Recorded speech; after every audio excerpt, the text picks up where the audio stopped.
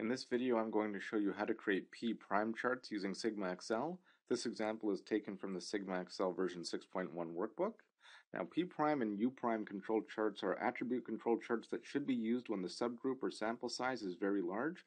For example, a sample size of over 5,000 and assumptions are not met. Typically, you will see that the control limits do not look right, being very tight with many data points appearing to be out of control. This problem is also referred to as overdispersion.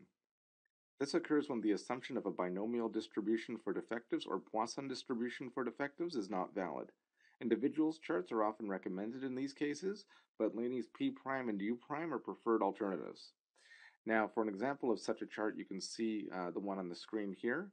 You can see that this is one of those charts that doesn't look right, being very tight with many data points appearing to be out of control.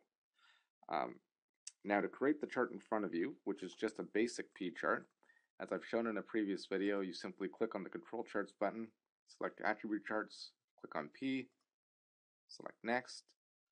Now for this example, we're using a data set called Laney-Quality Digest-Defectives. It can be found in the sample data directory of SigmaXL. So select defectives as your Y variable, N as your subgroup size, and click OK. And you'll see that it creates a P chart with a lot of the symptoms of overdispersion. Now, to create the P'Prime chart, as I said, open Laney-Quality Digest-Defectives, and this time when you click on Control Charts, select Attribute Charts, but this time select P'Prime or P-Laney as it's shown here. Use the entire data set. Now, once again, for your P'Prime chart, select defectives as your numeric data variable Y, select N as your subgroup or sample size, and click OK. And you'll see the resulting P'Prime chart is shown, and now we can see that the process is actually in control.